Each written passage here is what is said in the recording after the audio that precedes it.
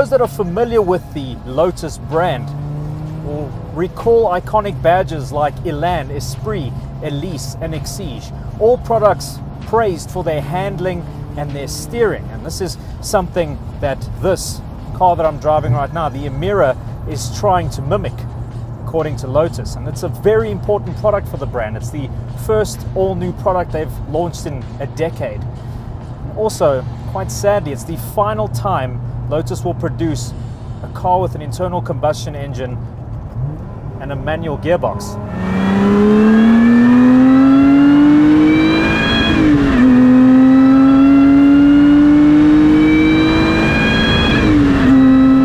So what are the headline figures? Well, we've got a 3.5 litre supercharged V6 petrol engine that has its roots in a Toyota engine. We've got a 6-speed manual gearbox. It sends 300 kilowatts and 420 newton meters of torque to the rear wheels. There's a limited slip differential at the rear, and our curb weight is just over 1,400 kilograms. So pretty much the perfect sports car recipe. But we can speak figures all day long. The proof, as they say, is in the pudding.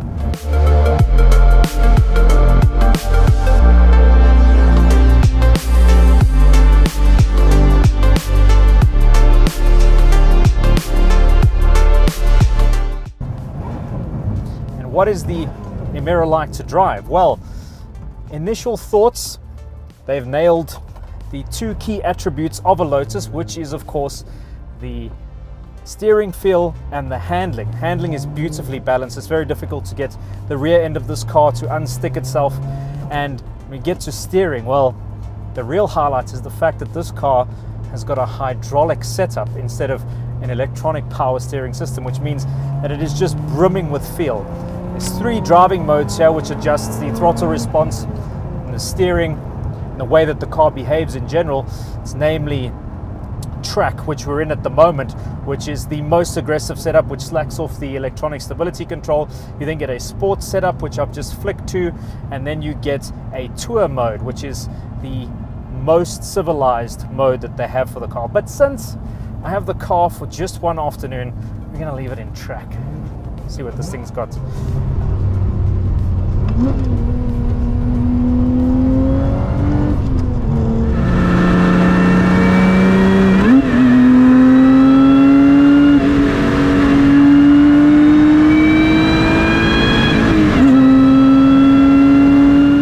I think of the engine? Well, look, this 3.5 litre V6 is not the most characterful engine, especially when we look at the exterior of this car. I mean, for the 2.5 million rand asking price, you are quite literally getting supermodel looks. You're getting Aston Martin, Lamborghini, McLaren, Ferrari-esque looks for a third of the price. But when you look at the powertrain, you've got something more akin to a Porsche Cayman. So you've got supermodel looks, but you don't have supercar performance.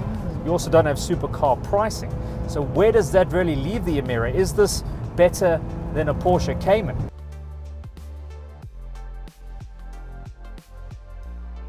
What about interior quality? Well, I haven't driven a Lotus before, but I have been driven in a few Lotus models before, and well, the interior looked like it was built by some guy in a shed.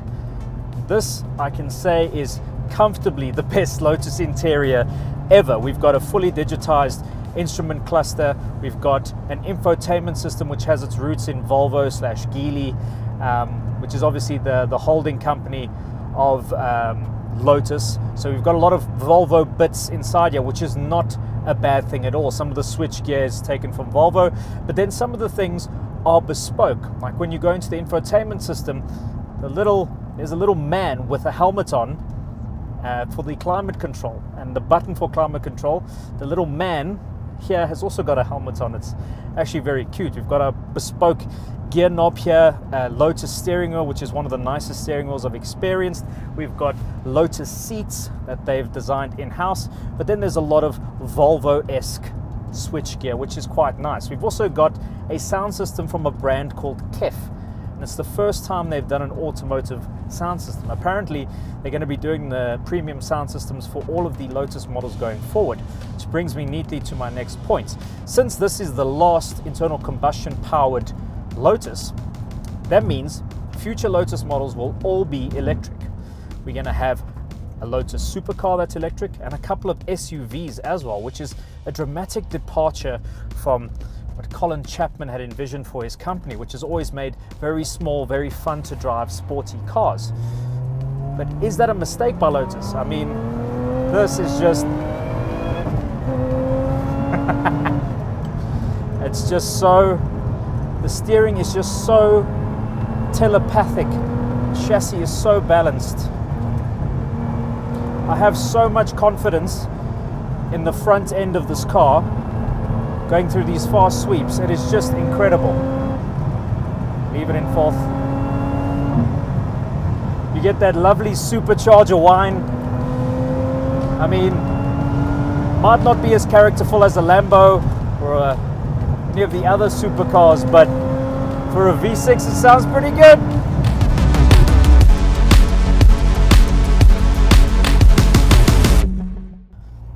What is the performance like? Well, it's not the fastest car on the planet, but it's fast enough. It's keeping me on my toes. I love a supercharger. I just cannot believe how much feedback you're getting through the steering. It's like a dream. It's like the steering I've always wanted on a car. Honestly, better steering than a Cayman. Better handling than a Cayman, dare I say it. Just, what about the gearbox? Well, it's not the greatest gear change. It's quite notchy and relatively industrial in the way it feels, but you definitely are aware that you're a part of the driving process in this car. Because the steering is so alive and the chassis is so communicative and the gear shift is sort of industrial grade, you really feel like you're a part of the experience in this car. It's really, as it says on the key, one for the drivers. Very, very special sports car by Lotus. The thing that has impressed me, right? So the handling and the steering is great on the road, but something that I think might go overlooked by many who drive this car or review this car is how comfortable it is regardless of the prevailing tarmac conditions. It's just, I went through a sweep now which was just filled with bumps and recently repaired potholes and things. And in other cars I've driven up this road, some of which are performance SUVs, this rides better. And it's not doing so with any fancy electronic dampers. It's just really well calibrated. You can tell the people that set this car up, like the people that build the GT cars for Porsche and develop them, they just really like cars. And when you drive a product that's been fettled with by them, well, as a car guy, you just want to smile and drive it all day. Whoa. If you're one of those guys that likes to heel and toe, this is a very compact pedal box. So the heel and toe can be negotiated. There you go. I love me a heel and toe.